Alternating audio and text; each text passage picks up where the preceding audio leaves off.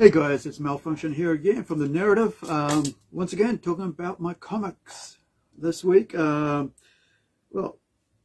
I just received a whole bunch of, a package this week, basically, that's been accumulating from an online auctions over about 2 months or so. And because I've been waiting, sort of buying on and off with a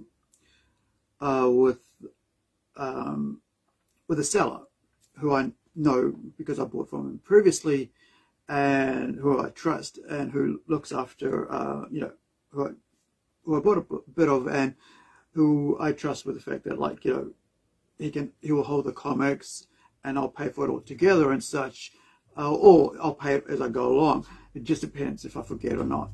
But he's been really cool. So sent me. I was just about to. I don't usually jump on the auction site all the time, so sometimes I'm not on there for a week or two, and then I go, oh, that's right, let's go check that out. And so that sort of puts me in kind of back, sort of on the back burner when it comes to what I've paid for, what I haven't paid for. So I usually allow a couple of weeks for other people to deal with that with myself as well. If I'm selling something, or usually I just say, hey, or if I'm buying something, it's all right, 2 weeks is fine, I'm okay with that.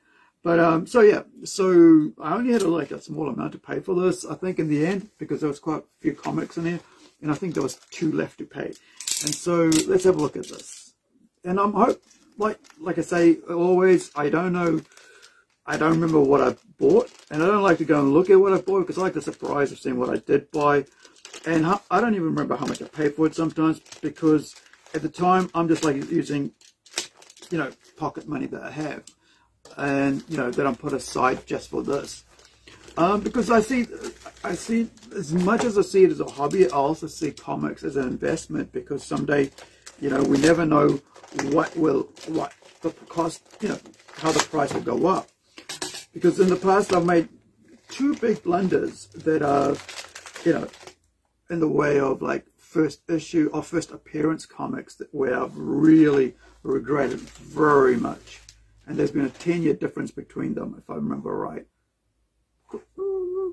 Maybe a 5-year difference between them. Close to, yeah. And both times, of course, so both times I've kind of I'm not going to do that ever again. And so if I have, if I have money saved up, I will see what's available, and I'll do my research, and I'll find out what's there, and I'll figure it out. So as I said, he looks after me really well, and it's got here. Hey, hope you enjoy. Love that Venom number 17 cover. Regards, and thanks for the trades. Yeah. So let's have a look. Like I always say, if you're sending out package, make sure it's sent out properly. Because you don't know who's handling it out there. I've seen some crazy stuff overseas. I've seen some crazy stuff not locally here, but I mean in New Zealand with delivery people and stuff like that. And because at the end of the day, someone is having a bad day handling your goods, they shouldn't be in the job. if they're treating people like that. But one of the amazing things about my courier drivers, they knock on the door, go, hey, I hear them if I'm not sleeping. I get out, they go, thank you so much, I really appreciate it, because I appreciate these things arriving in a good nick. And so so these ones here, I don't know how many comics are actually in this package. You can see he's double cardboarded, right? So it's got one there to make sure the back and the front is done, right? And then the sides he's put access, so that if it gets hit, it doesn't get bent. Plus, he's put another layer on. All right. So yeah. So I like this. I'm on a site, and here I call it NZCNC, which is New Zealand Comics and Collectibles Group, which is a really cool place of a whole bunch of about 2,000 collectors and stuff. And so we have some good stuff going on there, discussions and stuff.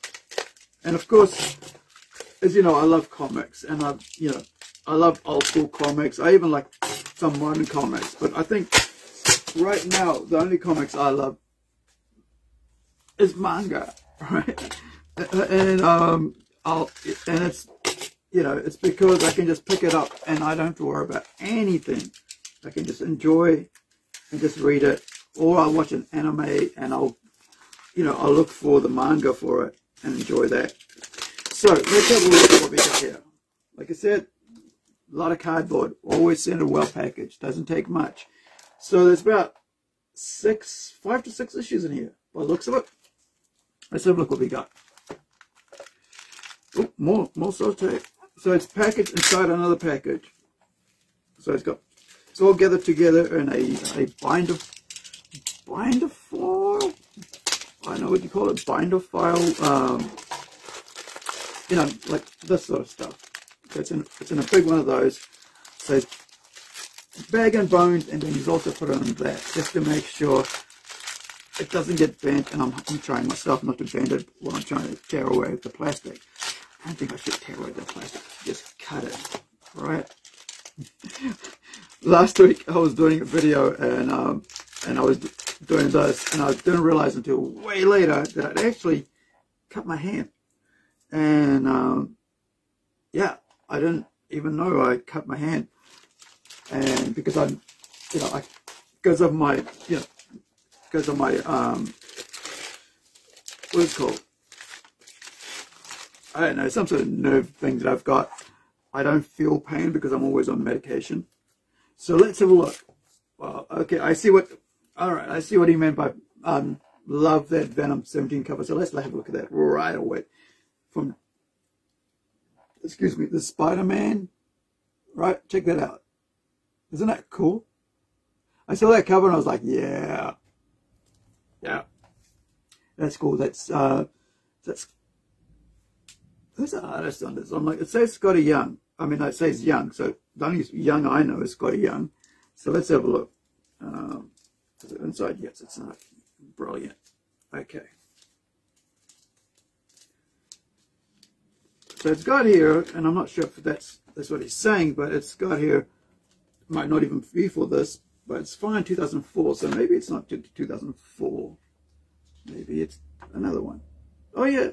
So he's saying it's fine 2004. I don't know. It looks near mint to me. Oh, I see. So there's a bit of denting going on. So yeah, Scotty Young's a pencil on this. Yep. So it looks cartoonish. Scotty Young artwork.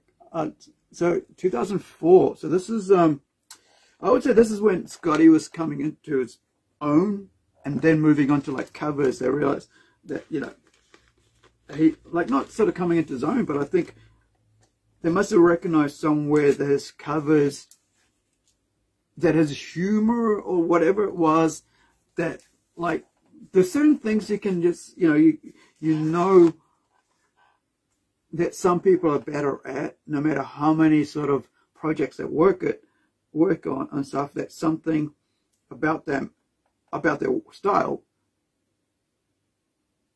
Hey Glenn, cheers mate. And so you sort of recognize that skill, and you go, okay, this is where you should be working on, or this is what project I can give to you. And that's something like with me, like because of several projects I work for this thing, Plunge Studios, right?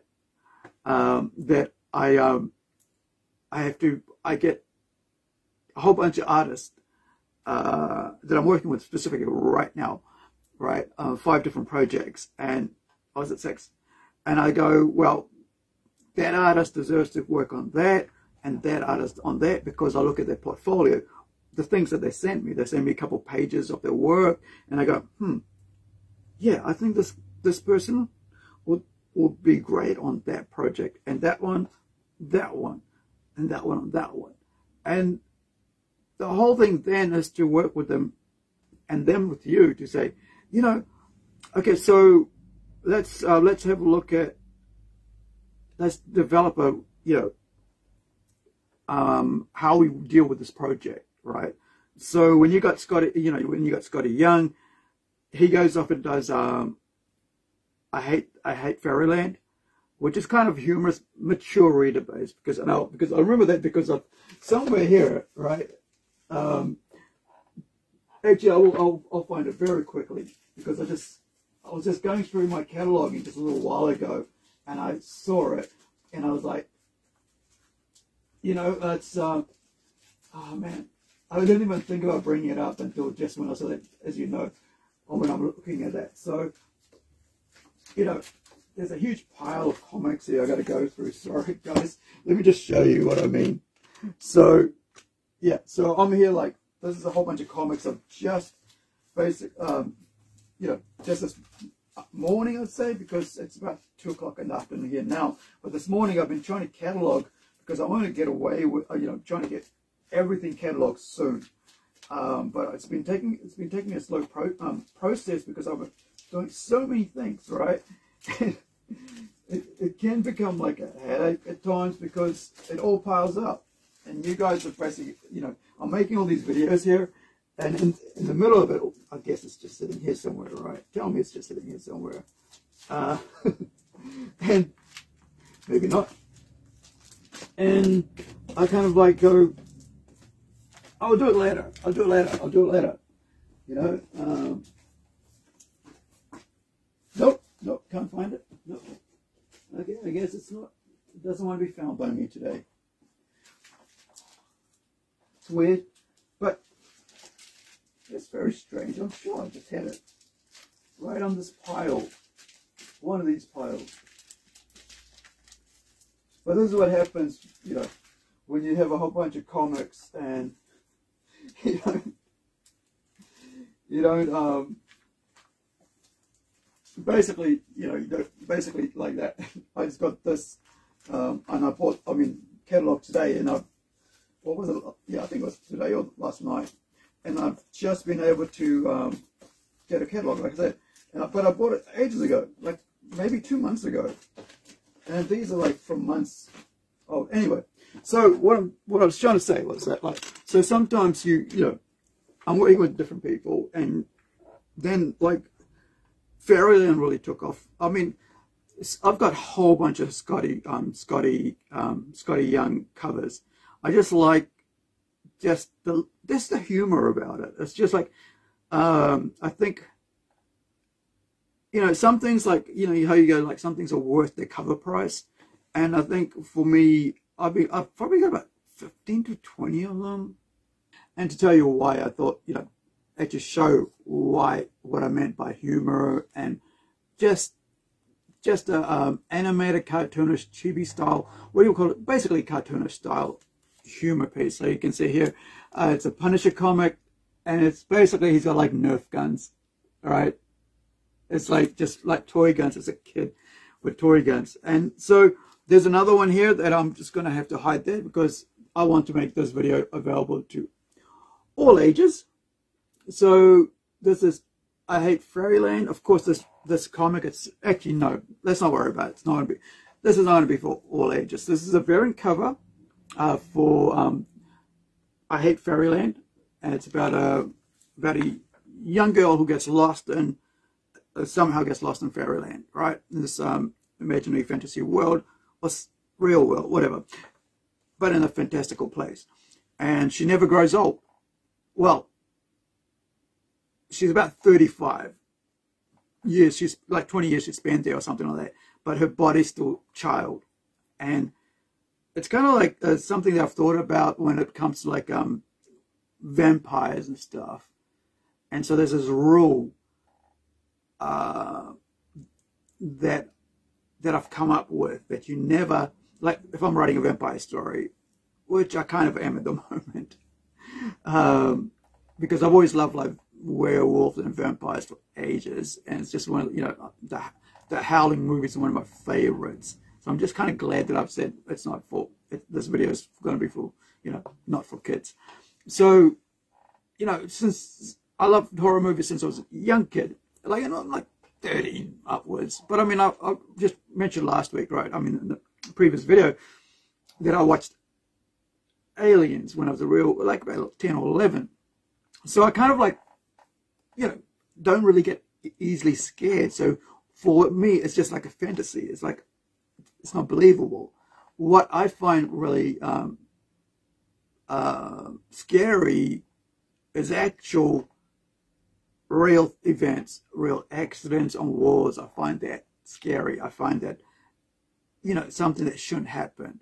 I mean, I don't mind, you know, accidents happen, right? But I mean, actual people doing willful damage to others or to themselves. So, yeah, it's sort of, it kind of like, especially bullying, I still find that really, even if I watch in a show or something like that, there's some things I find really hard to think, to, you know, deal with, even when I'm writing it, right? Even if I'm writing about that subject or whatever, I still kind of like, find myself getting teary-eyed, because I'm like, how do I do this without being exploitive, right? Because I'm trying to tell a story, and to get my message through, there's some things I've got to use, but not in a way to be exploitive, but actually try to bring some wholesome goodness out of it, or some, you know, yeah, some goodness out of it in the end. Because that's what story is about. You don't want to leave people feeling down at the end of it. Sure, you want them feeling tied to it emotionally, but you don't want them going away like depressed. Because I think anything that kind of touches you in a way that makes you depressed emotionally, but doesn't actually make you think, how can I do something to help that person, or go, you know, something, can I be something, right? Can I do something good from what I've just learned? And, or, you know, or whether I'm just here for the entertainment. Like, there's all sorts of ways to tell stories. And, you know, and so as a storyteller, I want to be able to tell exciting, interesting stories in whatever genre I'm trying to write it. So, you know, so having something, you know, something interesting to read, like I Hate Fairyland, right? Oh, I Hate Fairyland. This is the alternative cover, right? This is a variant cover. And you can see the character here. It's made out of, is it Play-Doh? I think it's made out of Play-Doh. I don't know who did that, but it's pretty cool. I'm sorry about the glare on this, but you can't really, can't really be helped, because I don't really want to take it out of the plastic bag. But yeah, so that's Scotty Young. So, you know, so, I mean, even though he's writing and illustrating his own books, or other people is illustrating his work in the style that he likes, which is that sort of style. You know, I think there's a one called The Wilds or something like that, and that was pretty cool. I didn't get to finish it. I think I should go back and finish reading that. But yeah, so that's one of the books that came through this week, right? So where are we? Yeah. So yeah, so number 17 of Venom, in a long and winded way, right? So then, so there's a bit more at the moment. I think I've realized I've been buying a bit of so altogether there was 4 comics, it seems here. So altogether, it looks like I'm buying Spider-Man and Venom, but there's a really cool one here, right? So before I go to the next one, so this is number 3 of Venom, Along Came a Spider. And this is, let's have a look at what year this came out. This is 1996, so this is pretty cool. I don't have to look anywhere for it, because it's already on the back, tells me it's a 8.0, right? Quality, near mint. Pretty cool, but I don't know why he kind of gave this one, maybe the pages inside it are a bit, you know, this number 17, he gave that a 6.0, but I don't understand why that is. But hey, you know, it looks better than that to me. So this is Death of X. Oh, these so that one, sorry. Yeah, so that was from 1996. And Venom's, right? It's been around for a while. If I remember right, co-created by Todd McFarlane. I might be wrong. If you've been watching my videos, you know that sometimes I forget. I know a lot of stuff, but I forget a lot of stuff because of my head injuries. Okay, now the other thing I very much like and have liked for a long time is the X-23 character, Lara. If I remember, it's Lara.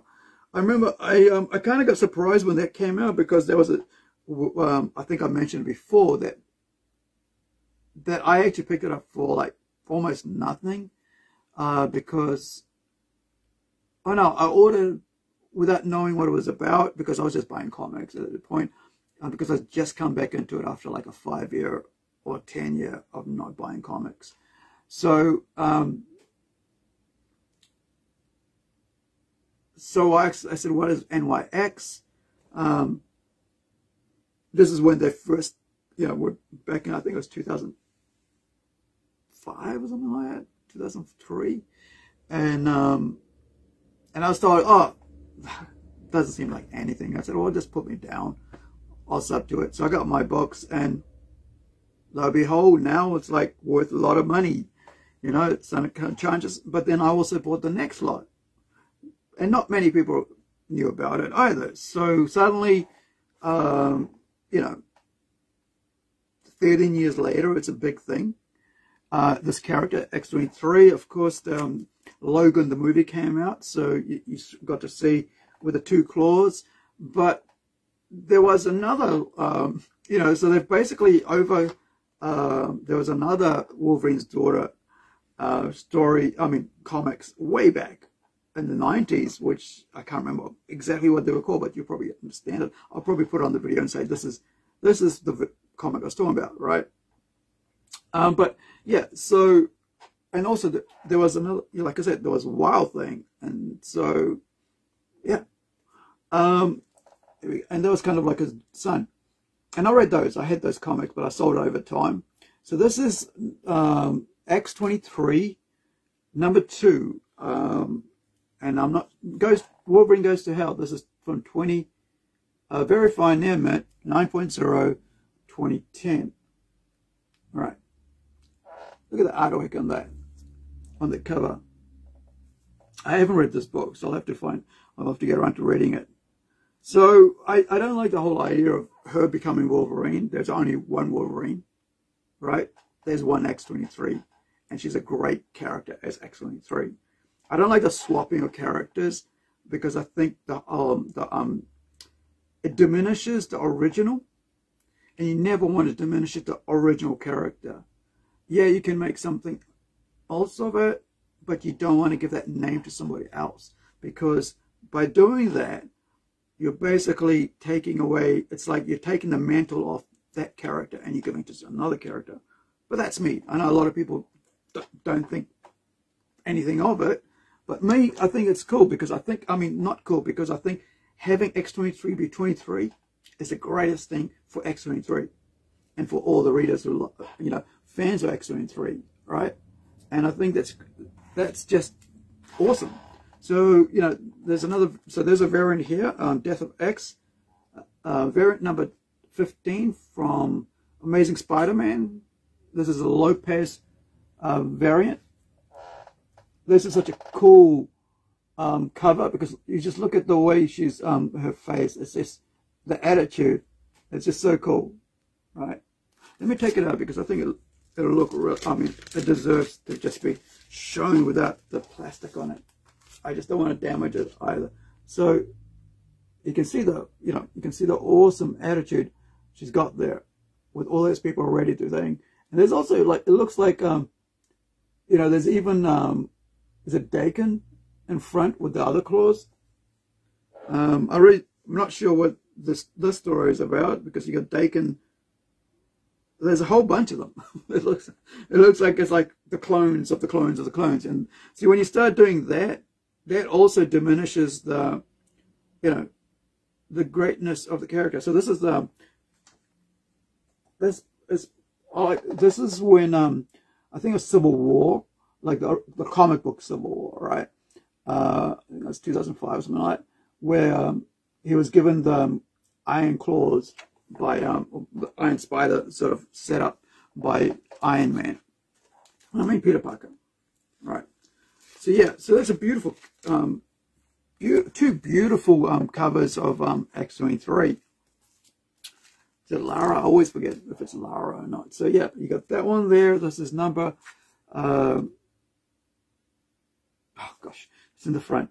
Number 15, Lopez and Death of X variant.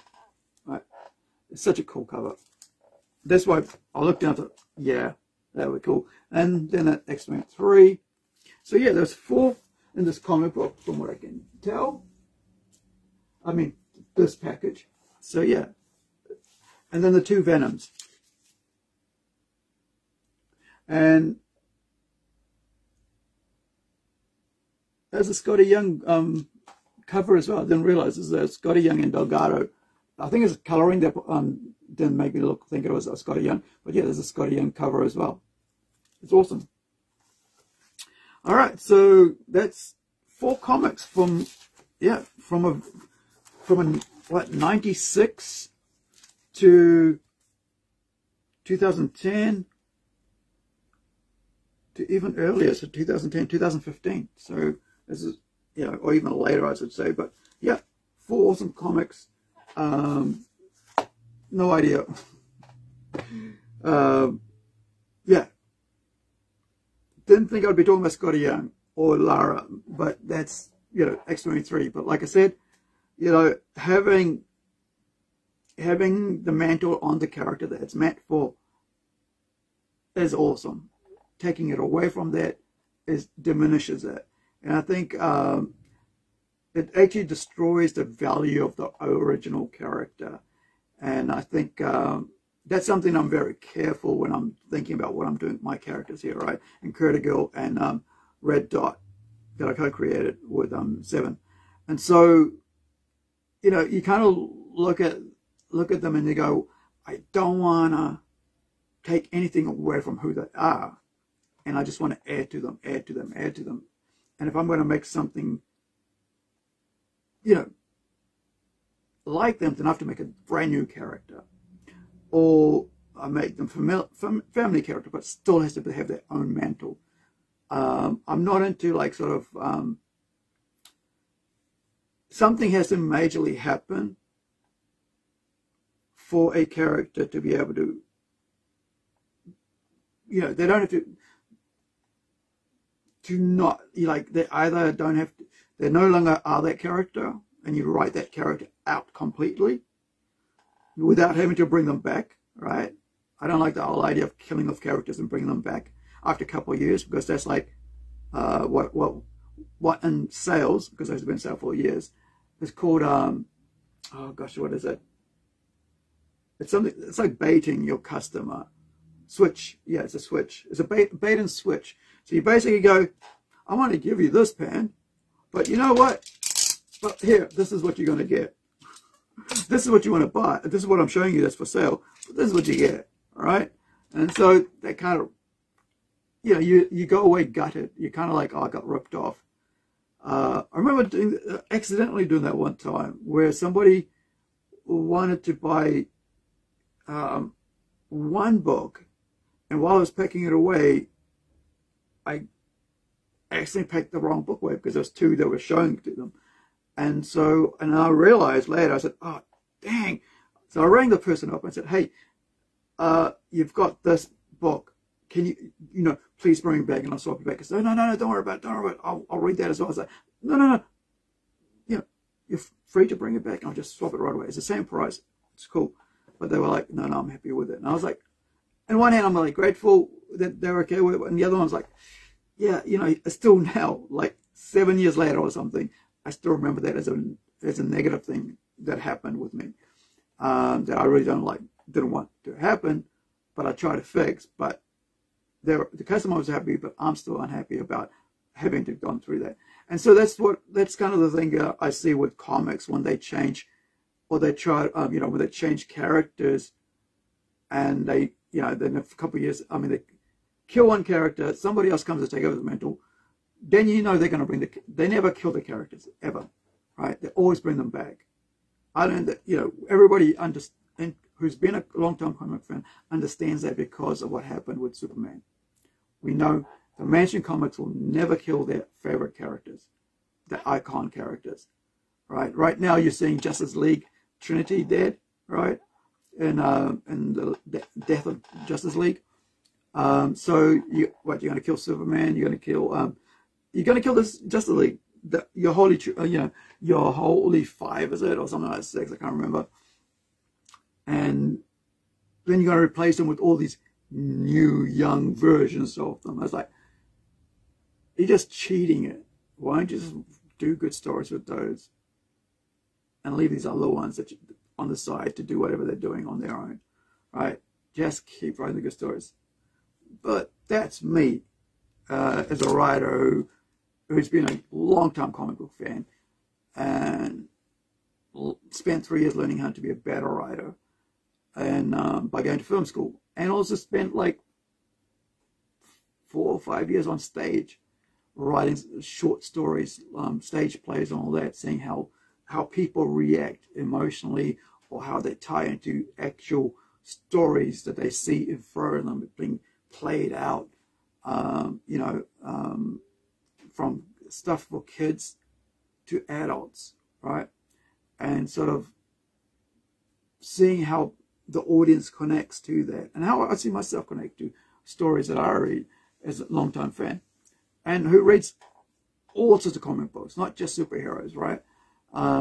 So that's all I got to talk about these 4 comics. Kind of a long-winded talk, but thank you for joining me this week with my new arrivals. Next week we'll have something else for you. Until then, wherever you are, be well, be safe. Ka kite ano. See you next time.